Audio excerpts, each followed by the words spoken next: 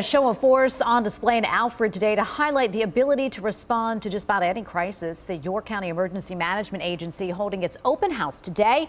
Helicopters, a hazmat team, drones, and an array of equipment operated by emergency services on display for the event. One goal is to get more people to volunteer to help when emergencies hit. It's amazing how many people I've talked to that said, I talked to this guy over here and I'm really looking to help out.